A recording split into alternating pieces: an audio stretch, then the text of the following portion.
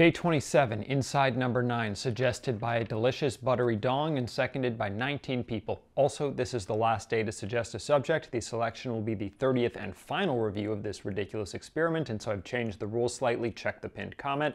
But first, more British TV. I have never in my life talked about British TV as much as I have this past month. Bottle episode is the term for an episode of television where production is scaled way the heck down. Few actors, few locations, minimal prep work required. When it was coined, it was meant like pulling an episode out of a bottle, like one might a genie back when I Dream of Jeannie was on the air. It's quick, cheap, and effective, but there's another way to define the term, one that's more creative and less cynical. It's like putting the characters in a bottle. Lock folks in a room for half an hour and you are guaranteed to get drama. By stripping back the action and really focusing on character, a bottle episode can be huge for getting audiences to understand who they're watching. Inside Number 9 is built on bottle episodes. Each of its stories, completely disconnected from any other, takes place in a single location with only a handful of actors. Sometimes this location is a beautiful mansion. Other times, it's a single room in a train's sleeper car. The only connecting thread is the number posted on its exterior, 9. It's genius, honestly, a foundation so broad that it could reliably hold pretty much anything you might want to do with it, so long as you can keep it to a single place. It truly feels like a show that could go on forever. This is in contrast to something like Black Mirror, an anthology that really just ran out of steam in its 5th season and I think rightly ended, though it's unfortunate that it seems to have ended mostly due to rights. There are plenty more stories that could be told within its limitations, but producing a bunch of thematically linked feature films, which is really what any given season was if you accept the Oscars definition of a feature film as anything 40 minutes and over, on anything like that kind of schedule is hard, especially for one man. Inside Number 9, which released its first series in early 2014, addresses most of these issues. First up, it's got 2 writers, Reese Shearsmith and Steve Pemberton, who also act in most of the episodes, meaning there are 2 minds to mine for material. And while they need to come up with new characters for each episode, there's no need for thematic connection between any of them, which really opens up the possibilities. They're more limited by how they tell the stories than the kinds of stories that they can tell.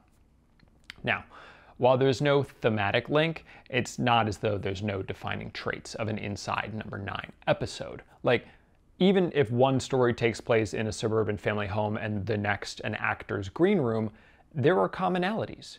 Each episode, in some form or another, features death. Sometimes that's literally characters dying on or off screen, and others it's more of an implication, but it's always in the air somewhere.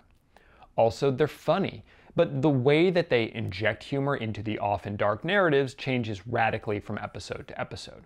The pilot has that sort of awkward comedy I mentioned before that I don't particularly enjoy, as an increasingly large group of people, many of whom don't really seem to like each other all that much, are forced into a wardrobe for a game of sardines.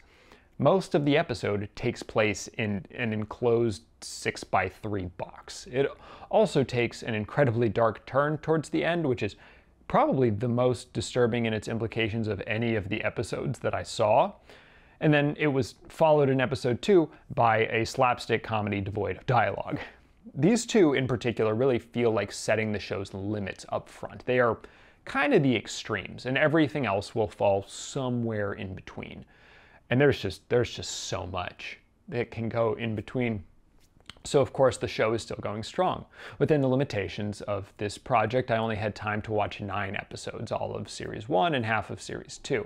But they've been plowing full steam ahead ever since, continuing to win critical acclaim and awards each year with a new set of stories. And I liked every episode at least a little bit, and some of them quite a lot. But the key point of an anthology is that it really doesn't matter if one episode sucks. You can just skip it. Hell, skip a whole series. Watch everything in reverse chronological order. You will never know, and it doesn't matter. Because even the biggest ninehead is going into a new episode with the same amount of background as a novice. And I like that. It raises the stakes for the characters, who may literally all die by the end of it, but it lowers them for me as a viewer and makes it something that I can just chill with. Sure, it is not the best British TV show I have seen, or even the best British TV show I have reviewed in the month of January, but I think it's the one that I'm going to just throw on when I want something fun to watch. 8.0 out of 10. Thank you so much for watching. Thank you particularly to my patrons, my mom, Hamreen Marco, Kat Saracata, Benjamin Schiff, Anthony Cole, Elliot Fowler, Greg Lucina, Kojo, Phil Bates, Willow, I Am the Sword, Riley Zimmerman, Claire Bear, Taylor Lindies, Andrew Madison Design, and the folks who'd rather be read than said. If you like this video, that's great. If you want more, I said last chance to choose what I'm going to do on the last day. Pretty wild. Thank God. So close. 3 more videos. Yes. Right? Or is it 28, 29, 30? Thank God. Oh my God. I can't do this anymore.